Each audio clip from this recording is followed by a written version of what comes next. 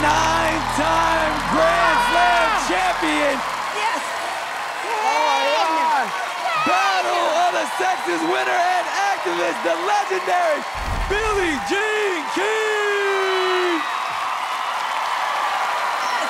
Legend. That's amazing. Dr. King John got it right. Yes. We have an icon in the building. So amazing. Wow. You guys are so awesome. Thank you so much.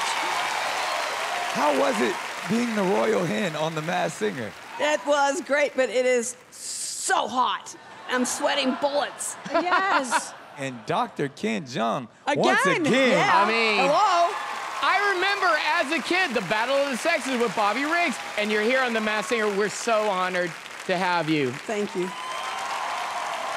It's such a pleasure having you here. And now, an iconic moment for our show, Philadelphia Freedom, written by Elton John for you. You got a chance to perform it here tonight. Yes, I am really lucky. Because he said, I want to write you a song. And I'm like, what?